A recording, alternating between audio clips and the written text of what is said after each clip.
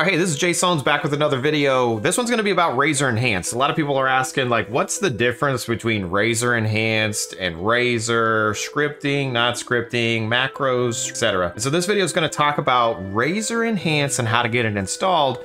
And then we're going to talk quickly about what servers you can play it on and what you can. I don't know if you know this or not, but I've been running a website. It's called uoaddicts.com. uoaddicts.com is where you're going to find any information you want about UO. Okay, whether you want to watch people stream UO, whether you want to look for a new server to play, UO Addicts is where it's at in order to find builds. We can get some builds on here. We've been playing on Unchained, UO Unchained, and they allow the use of RazorEnhanced. However, it's not installed by default. So again, this video is going to cover how to get it installed. We're going to learn some basics about it and talk about why you might want to use it while you play UO. All right, the links will be in the description, but basically what you want to do is you want to head over to RazorEnhanced.net. You could Google RazorEnhanced, but what you want to do is you want to scroll down, and there's a little download button right here, the latest build. You're going to click that little latest build. It's going to download a zip. Okay, now that we got our RazorEnhanced downloaded as a zip, we're going to actually extract those files into Unchained's gameplay. What we're going to do is we're going to right-click here. We're going to say Extract All. And then we're gonna click Browse, and mine's saved under my C Games folder, and then I have a Ultima Online Unchained. We don't want to put in the root folder though, we actually want to put in the plugins folder, which is inside of Data Plugins. In here, we're gonna make a new folder called RazorEnhanced. And we'll click that and we'll say select folder. And so basically we're going to extract, again, the Razor files into our games folder, data, plugins, and then a new folder called RazorEnhanced that we did. And we're going to say extract. All right, what that's going to do is it's going to then show us the plugins folder. And if we have, you know, Razor is what came with Unchained, but we just downloaded RazorEnhanced, so you should see that. You can run RazorEnhanced directly from the exe, but for this video, we're actually going to run it from the plugins folder, which means we're going to let the game patcher load up Enhanced. So we need to make one more change before we can actually see this. We'll go to the main games Ultima Online Unchained folder, and then we're going to open up our settings.json file. We're going to right click that and we're going to say open with Notepad.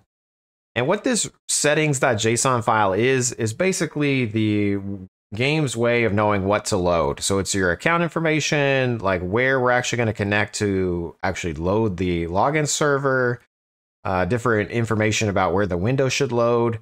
And the other thing here is the plugins. Okay, so I don't remember if you saw, but we had the Razor plugin folder. Well, now we have a RazorEnhanced plugin folder. Now, if you only want to have one or the other, that's totally fine. For these demo purposes, we're actually going to have both.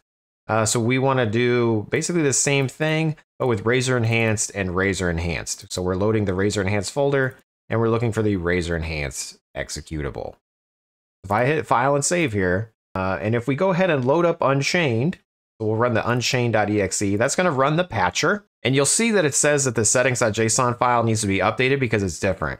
We're actually going to skip that file. If there's ever a patch and this shows up, you just want to uncheck that file and then hit apply. Since this is the only one, you can also click cancel patch. But for this reference, we're just going to hit apply patch with it unchecked. If you happen to change your settings.json file, you need to make sure you go back in there and edit it and add back in the plugin information for RazorEnhanced. But if we load the classic client now from that login box in the middle, we can see that we loaded RazorEnhanced. We have the regular Razor, and then we got the game itself. So let's just go ahead and log in real quick and see what it's looking like. So here we go. We got RazorEnhanced. We got regular Razor. So far, so good. Let's see what we could do. In the Razors, whichever one you want, RazorEnhanced or regular Razor, there's a profile section. I've already been playing, so I actually have a profile for the regular Razor version, but we're going to also make a profile for our RazorEnhanced. So what we can do is we're just going to say add, and then we'll say a new one, and this is going to be JSon's, and we'll add that there. If we're in the game and we cast a spell, by default, it's actually going to report both spells because we have two Razors, okay? So I don't know if you can see that, but it's doing it twice. So in order to turn that off, we're actually going to turn off that in our regular Razor. So we only see the RazorEnhanced one. And it's right here, override spell format. We're just going to uncheck that box. Okay, and what we can do now is when we cast a spell, we're only going to see it once. This won't be a problem if you only activate one Razor at a time in your JSON settings. So again, is there an advantage of running 2 Razors? I don't know yet. But if we only ran one, like we could just delete this line here. We can always add it back if we needed to. The next time we ran Unchained, we would only have RazorEnhanced.